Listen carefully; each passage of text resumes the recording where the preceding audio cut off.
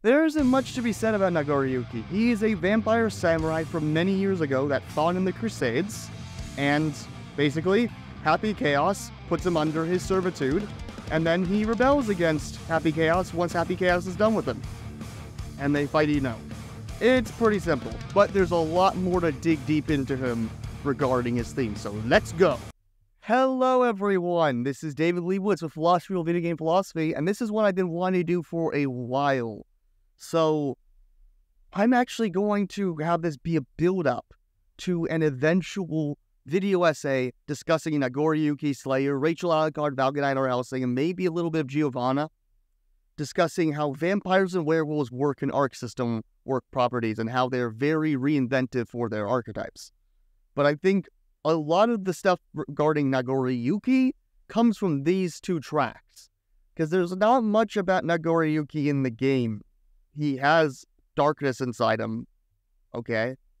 But either way, I'm saying this because I'm very into Jungian psychology and Japanese culture and Japanese emphasis on Jungian psychology, as well as psychology and philosophy, as well as I'm also a singer. I do not know my musical theory as well, but without further ado, we're going to be doing What Do You Fight For? Then afterwards, we're going to be doing Crawl.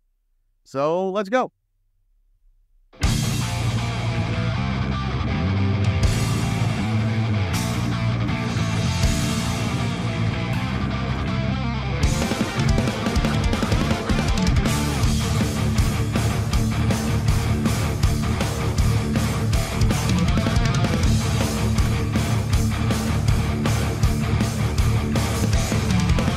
We just a little musical note, like, it has this nice marching sound. It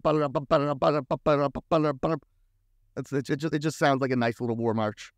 Everything in this world leads to soul enlightenment. There is nothing wasted about our life. So, everything in this world leads to soul enlightenment. So, Nagoriyuki, even though he's not biologically, not ethnically Japanese, he is 100% trained in the Japanese culture. That is dead, basically. So what he's talking about here is in the Zen Buddhist way, because the samurai followed Zen Buddhism especially, which is why Baiken's theme is interesting, because it's not from Zen, a lot of it. But this is definitely the notion that everything is part of the Buddha mind, that everything leads to soul enlightenment, because the founder of Zen Buddhism allegedly goes back to a person that looked at Buddha holding up a flower and gained instant enlightenment, as we know as in Japanese satori, from that flower. So everything in this world has Buddha mind, has this holiness, has Buddha nature. The mountains, the rivers, as Dogen says, the famous Zen master who studied in China.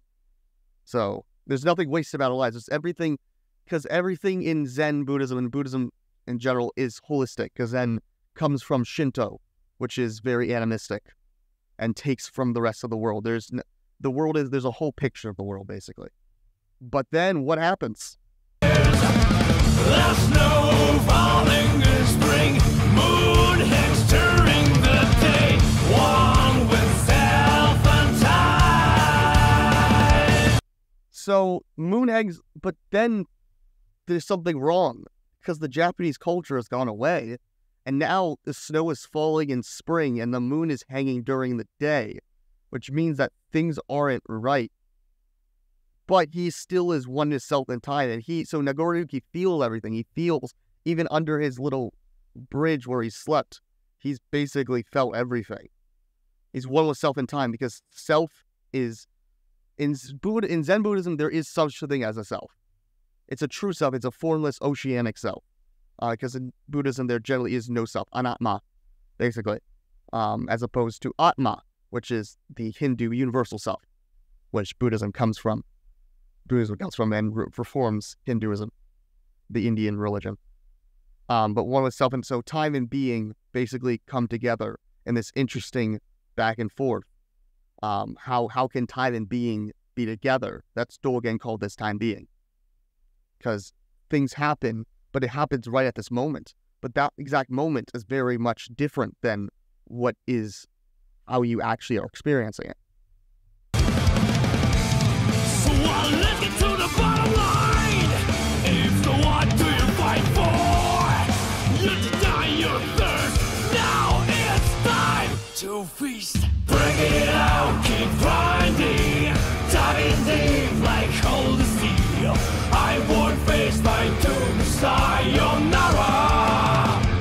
he's basically saying this because as we're going to get to, it's going to be a lot clearer when we get to the little nightly news bit, which is the key reason why I love this song. But my doom is that this is the doom of his culture, that the culture and the ancient ways will not face their doom. Well done, how dare you? Never too late to bend the knee. When hell freezes, so sayonara.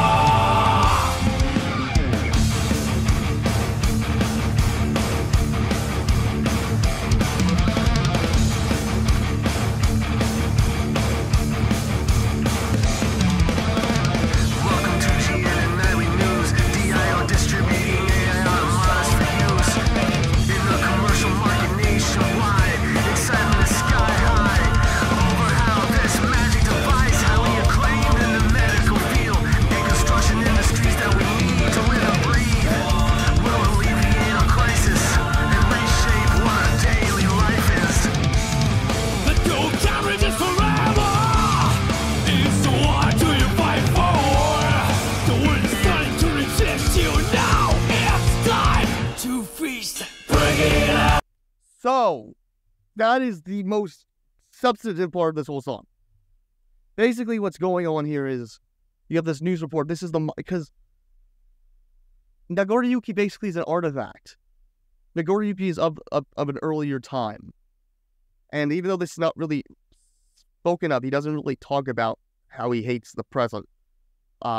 This basically says, like, he's saying, what is happening is, like, all these modern advancements and how it's great. That's exactly what's happening in Japan right now. All these modern advances in Japanese culture, in Japanese, well, not the culture, but in the technology. But what did they let go of? They're destroying, it looks like they have their environment under check, but they've killed off one of their gods, the wolf, in both mainland Japan and Hokkaido, because of science. The whaling has always been a thing, but they've killed off a few things, and they're dealing with, they're good on maintaining their own environment, but technology-wise, they're still big with climate change, and they're also destroying other countries in Southeast Asia and deforesting them, as well as a big thing with palm oil, taking that from and killing the habitats of orangutans. That also have a massive meaning crisis, as we talked about with Must Die, because they've lost touch from their culture. Because once the Meiji era happened, they got rid of Buddhism, and the samurai culture went away. And then because Shinto was a state Shinto that was basically manufactured to serve the emperor, that was seen by them afterwards when it was taken away, and by the rest of the world, as authoritarian, when Shinto has no real doctrine. So both of them waded away, and although the beliefs have come back, and things like these games and other things in Japanese culture have come back, the thing is, it's not the same. And the current industries that focus on high rationalism is the issue, and that's why Nagoriyuki is the shadow. The vampire is the notion of a watcher of time. Nagoriyuki's been around for so long. And as Japan has become more and more conscious, more and more rationalistic, Nagoriyuki remains the shadow of their cultural past, of their closeness with the earth, of their instincts. But we'll continue and see how the rest of this and the choral expands on that. I'll keep grinding, diving deep like holy steel. I won't face my doom, sayonara. Well done, how dare you? Never too late to bend the knee. When hell freezes over, sayonara. I know the time of darkness will come someday, but I will fight it till the day I die.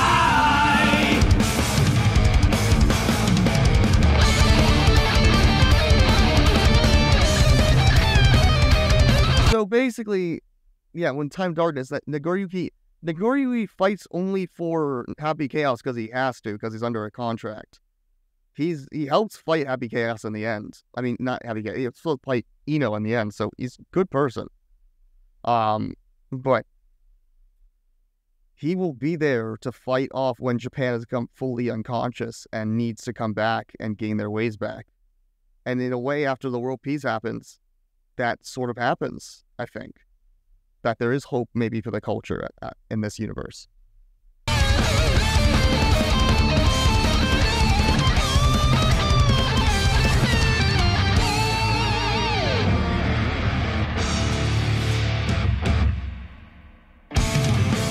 Decided to reject you.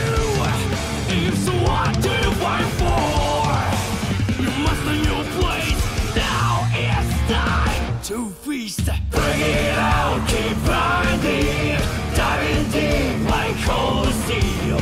I won't face my doom, sayonara.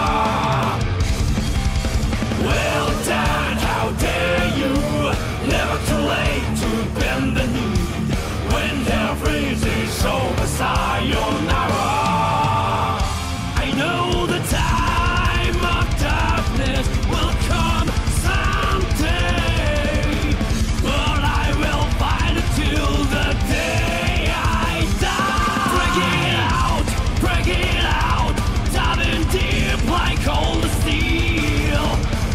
I will not face my doom, sayonara.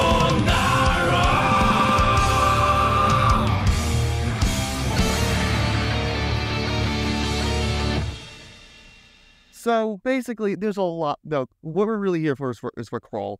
Kroll has a lot more depth to it.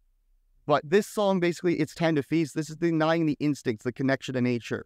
The vampire aspect is the shadow, which is the animalistic side, the instincts, and which this desire for control takes away. The control of the environment denies the animalistic instincts, the vampire instincts. But there's gonna be a lot more of Kroll, so. Most of you probably want to stay for Kroll. But if not, hope you enjoyed. But for those who want to stay, for Kroll, let's go. Hello, everyone, again. If you just came just for Kroll, again, I'm here with my knowledge of Jungian psychology, and we're going to talk about Buddhism and psychology, religion, and all that, and philosophy. But I will likely repeat, but if there's something I talked about with that, and what do you fight for? Please check that out. All right, without further ado, Kroll.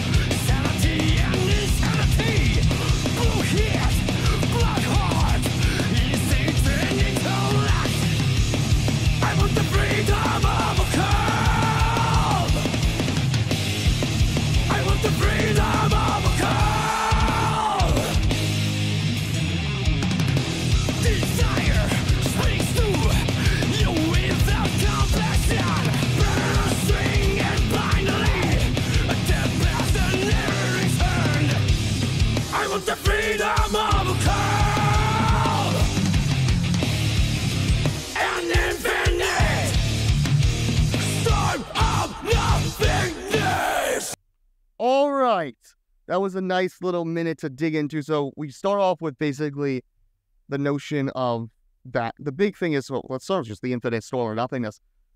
This is Deishitani. This is the idea that we humans, again, are looking at the world, as we talked about with Zato, in this nihilism, that without God or without religion, we are fundamentally understanding the meaningless and the suffering of existence. So the nothingness, when the emptiness and the hollowness of the self. Yet we find ourselves fundamentally needing to find suchness in the nothingness. But we go back and we see that the freedom of the calm, because of course Nagoriyuki is a vampire, he has this is his rage and his instincts. So how does he retrieve? But why is he in a rage? He's in a rage because of the modernism and the culture, that the new futurism that's happening. So the calm, because things are moving so fast that you can't have calm. Instinct and intellect. The fact is that people view in these times intellect and instinct so differently when they really are fundamentally connected. In the Buddhist way, emotion and reason aren't as fundamentally separate. And then what else do we have here? A dead past. Yes, the dead past. So the dead past, of course, as we talked about, exactly there. This fulfills what we talked about last time with what do you fight for? This is the dead past. His past of his samurai culture that got wiped away when justice blew up Japan. And he lost his culture. And I have to say again, he is Nigerian, but he seems very, very linked to the Japanese culture, even though he's not ethnically Japanese. Yeah. Oh, you without compassion. Then you without compassion. This is compassion, very important for Buddhism. Because compassion, when we reach Bodhisattva, there's compassion. But you without compassion is fundamentally talking about a world where there's a you. We view you as someone else. In sort of Martin Buber's idea of ich and du, that there's the you, but it's you without compassion. So it's really just viewing them as an it. And that's sort of how Nagoriyuki is being treated as a tool. He's being treated as a tool through technology, even through this new technological age, because Happy Chaos wants to now disrupt things and have him be that instinctual shadow that messes things up. So you without compassion, the world has left their bodhisattva path and is now just fully viewing things as tools, which is what he's being treated as. The sky above the clouds and rainbows, our faith has a deeper word.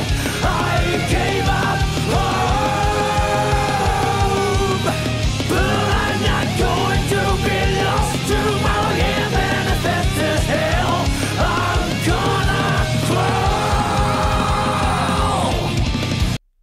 I'm gonna crawl. So a fate of rainbow. So again, the future that is the possibility of meaning in our lives. But I'm going to crawl. This goes back to instinct and intellect. Crawl both means that he's just going to go and move as much as he can, even if it means crawling. But there's also reconnecting with our natural roots and crawling like an animal. So when we crawl like an animal, we get back to the sort of Taoist way of being in touch with the earth and being away from nature, from the civilized laws.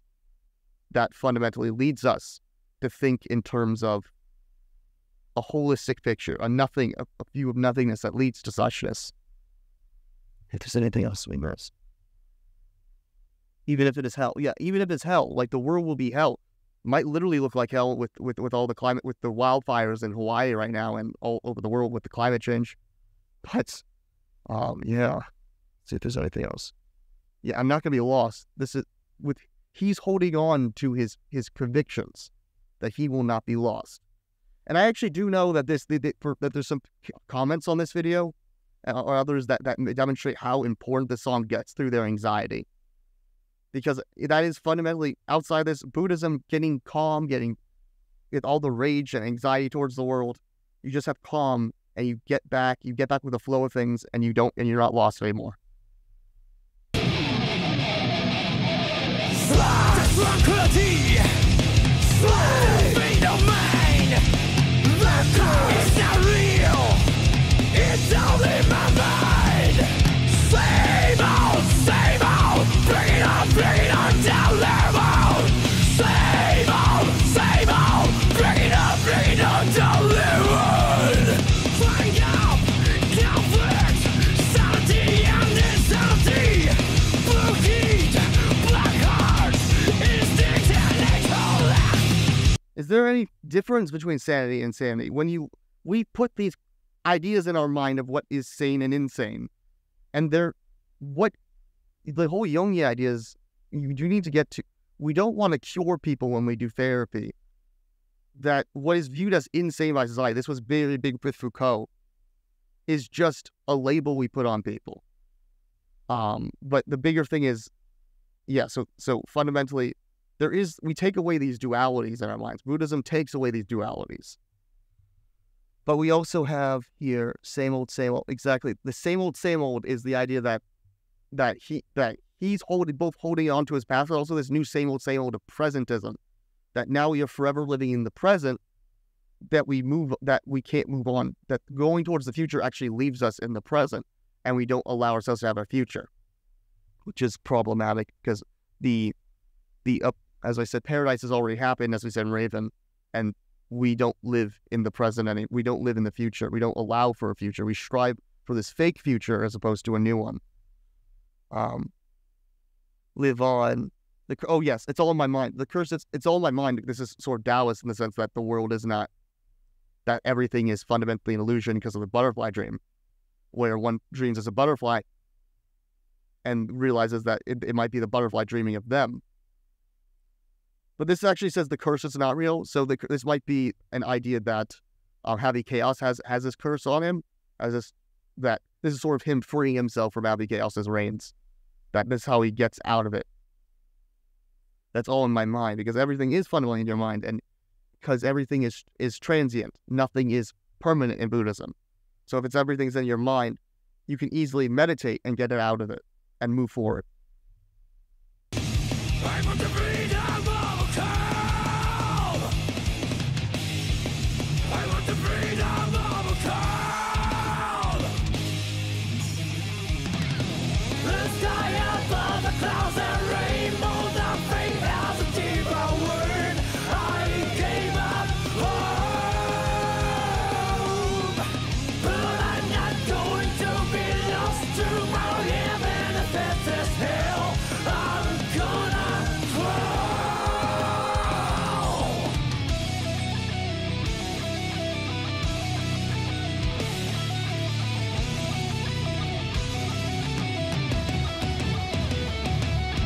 Fight!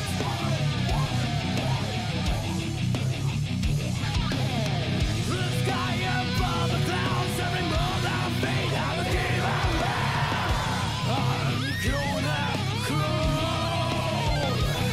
I'm gonna crawl. Like this idea is like, now he's going now the vampire instincts and the instinct is coming in, and now he's feeling like he's getting really angry, and this is his vampiric rage.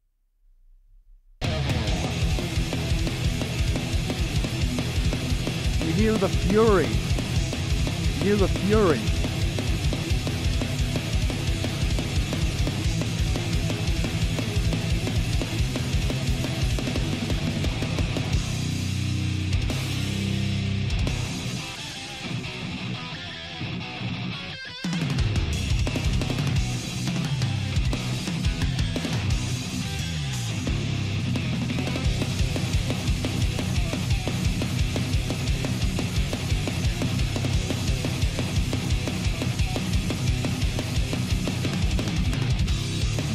I want the freedom of a cow. I want the freedom of a cow. I want the freedom of a cow. Earn infinite storm of nothingness. The sky above the clouds. There's not much else with this. I think there's something at the end. Again, he gave up hope, that he feels like there's no possible future for people. But there is possibly. This is sort of how we deal with when we, again, enter nihility and we go forward and we allow ourselves to accept the way things are. Because Nagoriyuki is fundamentally accepting the way things are. Because he's accepted. He has a robot master. He's had it. He's not a boomer against the culture. I know that. But that when this is sort of the notion of aruga mama, to allow yourself to be in one with the way things are. This is Morita therapy. And this was made by Morita, who knew Freud and William James, big figures in psychology, Charcot, I think, or Genet. And the idea is to get yourself to understand that things are the way they are and there's nothing you can do about it. But I think it's still different than Shigataka Nai, which is it can't be helped. Because when you accept that there are things that you can control and things that you can't control, then you're allowed to actually change what can be changed. Because when he finally gains control at the end, he's allowed to help and gain a better future with Soul and Kai against Ito.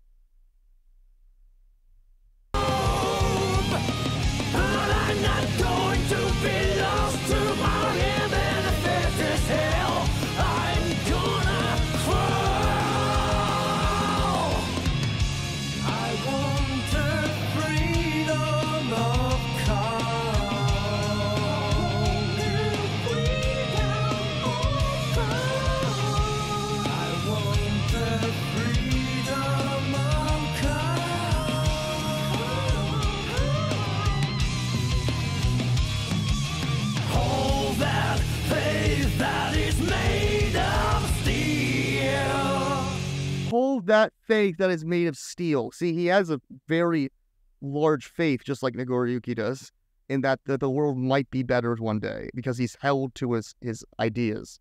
And you can see, I want the freedom that comes.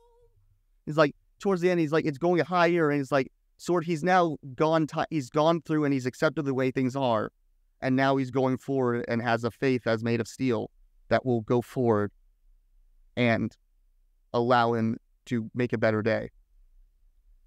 Because again, we'll talk a lot more about the Vampire Shadow when we get to the video essay, which will be after I want to do the Koromaru essay first, and then we'll do this one. But as Valkyrie and Rachel Alucard, those are like my two favorite characters of all time.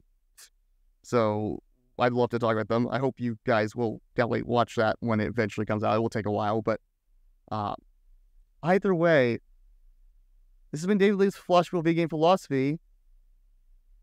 We'll be doing, we got Bang Shishigami, Chip Zanoff, the Roar of the Spark coming up sometime. We'll see. I'm not going to keep it exactly firm right now. But I think I'm going to take a little break because I got some things happening. And I gave you a lot for a few weeks. So I know there was a little dry up, but it took me a lot of time to understand what was going on with Faust, okay? Either way, it's been Daily Lee's Philosophy of Video Game Philosophy. Peace.